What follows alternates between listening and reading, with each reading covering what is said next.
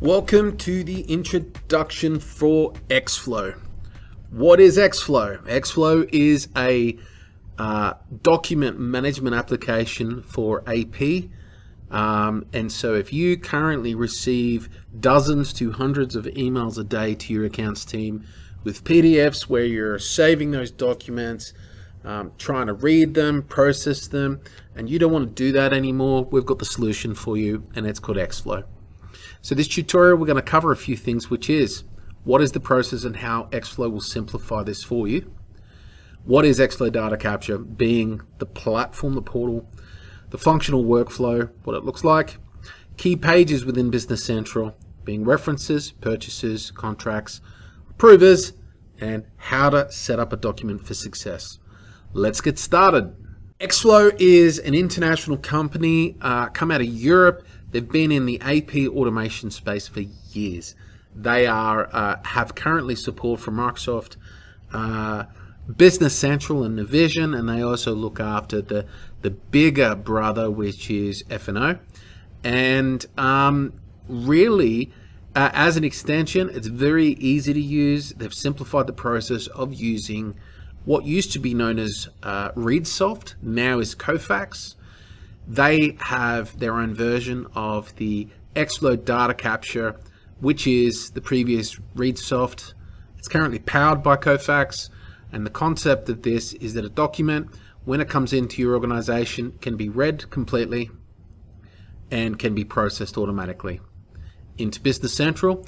And from within Business Central, we have an extension installed, which is Exflow. We have our OCR set up for this demo, and I'm currently in a role called Exflow Accountant. Before we proceed, let's actually take a look at the workflow and what it means. For your emails will be going to your finance department, accounts at, or ap@yourcompanydomain.com. What we do is we point that to be sent to a mailbox within the Exflow data capture system. Okay, it is read, it's translated, it can handle multiple languages, multiple currencies, multiple regions, but it really, OCR stands for optical character recognition, and it is all about translation from an image to text. All right, from here, it will be imported into Business Central as an Exflow imported document. Once the document gets imported, it goes through multiple stages. Step one is, does this have a reference? Now, a reference is a way that one of your vendors and their bills can be recognized automatically. And from that reference, it can set the flow through Business Central of how that document will perform. The next question is, does it have a contract attached to that reference? So if there's a contract, is it over 12 months, 24 months, 36? Stuff like your electricity, your rent, your telephone bill. Do you need to send that for approval when you already signed the contract 6 months ago? Like, is it something that's just going to create noise for your team? Yeah, there's a lot of great strength within the system there for contracts. The next thing is there a purchase code? Are you using cost centers? Do you want to split this based on percentages across your organization's dimensions? So purchase code, super important. The next thing, who's your approval and what's your delegation of authority within your organization? This is where Exflow comes to life. Exflow approver. Then from there, it goes to a posted purchase invoice. Now, when you start, the email coming in is clunky, okay? It has to be forwarded from you to Exflow, and you check it and you test it and you make sure it's right. You have to go through every vendor 5 times before you can allow the system to automatically go through from email straight into Business Central. When it's in Business Central, it needs training. You have to set each of your vendor agreements up with a reference and a contract or a purchase code. You need to set up your authority matrix. But when it's finished, technically speaking, an email will be received by Exflow. It's automatically processed through the workflow in Business Central, and if there is no objection and there is no approval that it requires, it will post automatically to a posted purchase invoice with minimal intervention from your finance team. Let's go have a look within Business Central and Exflow data capture.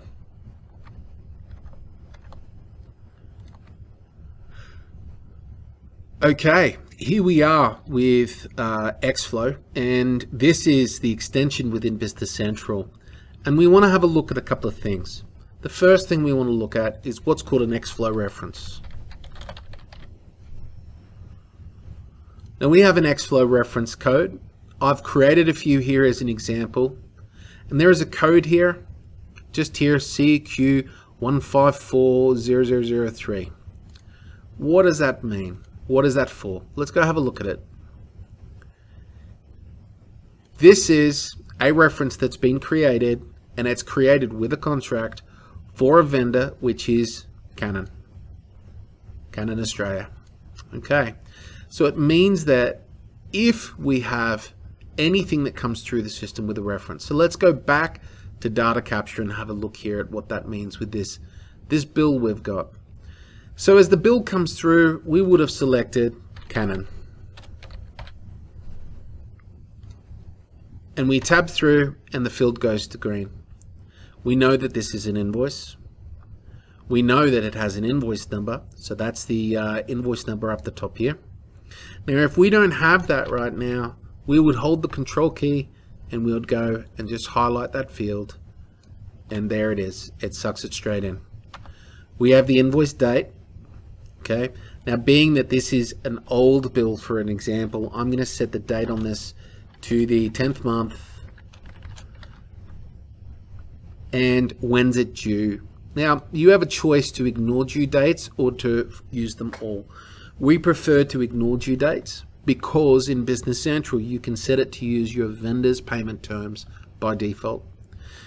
Keep going down. I'm capturing the vendor's ABN. And here we are, we've got ourselves a reference number, and I can see a contract number just here. You see that 1540003. That contract number is the contract that we have created as a reference number in here. Now this reference number gives us an anchor point that every bill that now comes in with that contract up the top here, loaded into the reference, it's going to make it super easy for us. Purchase order. We have a customer order number, so I can highlight that and I can tab through there. We're going to go down to the bill here, and on the bottom here I can see a GST total. Just check that that's right, and the invoice total needs to be this amount here.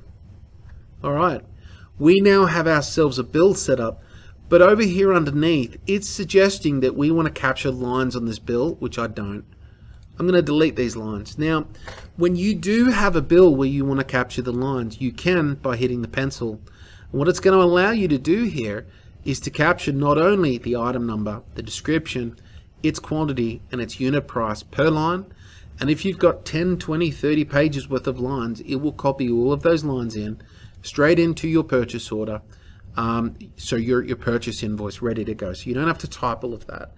So the first part here is the data capture. Okay, we're capturing this as one bill. It's a total bill of $46.76. Okay, we are not going to worry much more about data capture here, but I'm going to hit OK here, and that document is processed. Now, we've talked about a reference, but there's a contract here. Let's go have a look at what contracts mean. Here we have an Exflow contract. From the Exflow contract, I can see that I've got a contract with this vendor, which is Canon Australia. I can see here that we've got a purchase code, which is our next conversation. Who is the first approver? What's the approval rule? And there's an approval rule for this. What's the purchase code? It's myself. What's the reference? Which is the reference is the contract ID. And let's now get down into here. The contract's valid from until. It has a total contract amount, and it has a maximum amount per invoice. Under the periods, we can see here when it started, and it's over 3 years, therefore there's 36 invoices that are expected to be on here. If you want to use reminders, you can do, and it allows you some options for matching to posting date. Alright, so here we are, we've got ourselves a contract. So we've got a reference that's pointing to a contract, and it's also pointing to a purchase code. Let's go have a look at the purchase code. There's a purchase code called Canon. Here we can see multiple lines. I can see a weight, which does not have to equal 100. It's just a weight numerally. And from here, it will create a percentage weight.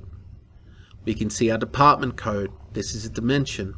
You can allocate this against jobs. You can allocate this against deferrals. There's a lot of things you can do within here to make this quite functional as a system. So we're expecting this build to be broken down by 5 lines when it comes into Business Central. Okay. Well, the last thing for us is on this, what are the Exflow approvers? So let's go Exflow approve. And I can see Exflow approval rules. There is one called all. This is where you can create many rules. All right. And the rule itself gives you a name. The rules applied for specifically an order, invoice, or a quote, or all. Okay. We can see here it's priority, and you can have multiple. We can disable it. But the filters here, what do we want this to filter on? We can filter by dimension. Here's the real thing here. Whenever there is a GL account, this must go to the following approvers, which is to demo admin for this amount. It comes in through the imported documents. Now I'm going to click here and it shows me my import journals. From here, these are our lines on the Exflow import journal. I can see here these are old documents, so I'm going to hit process and import documents.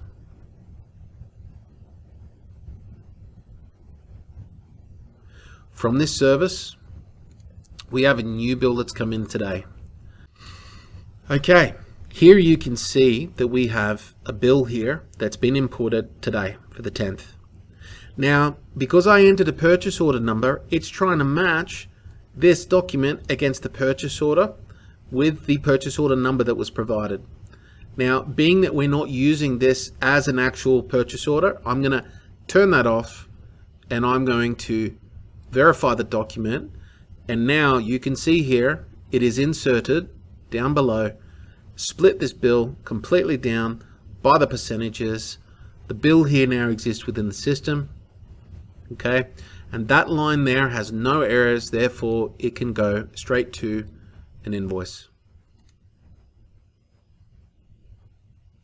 Okay, so a couple of things to note here.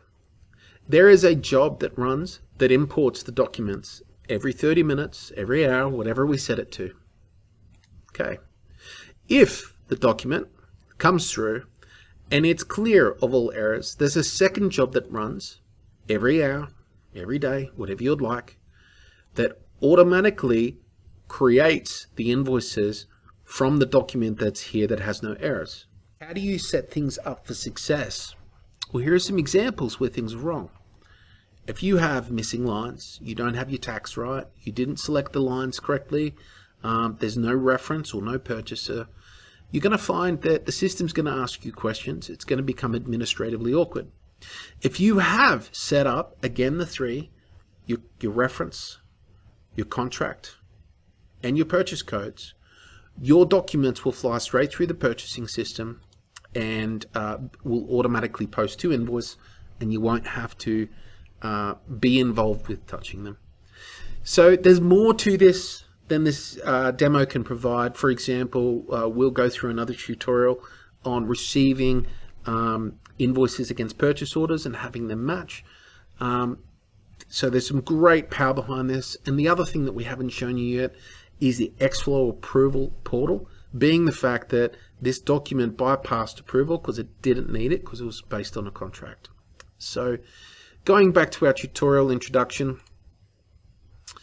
the key thing that we're trying to achieve today is to show you how Exflow data capture interfaces with Business Central and enables you to simplify your workflow within your department with bills from email straight into posted purchase invoice. Thank you.